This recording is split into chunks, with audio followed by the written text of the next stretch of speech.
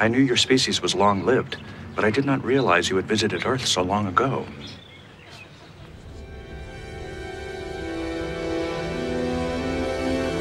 She hasn't aged a day. I'll have to wait 500 years.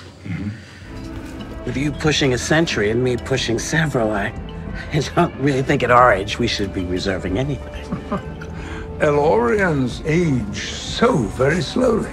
Yes, but only if we choose to. I noticed that humans don't like to be reminded of their mortality, so I try to keep up. What you just said is one of the most insanely idiotic things I have ever heard.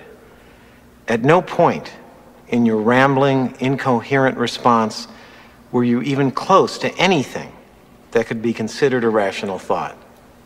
Everyone in this room is now dumber for having listened to it.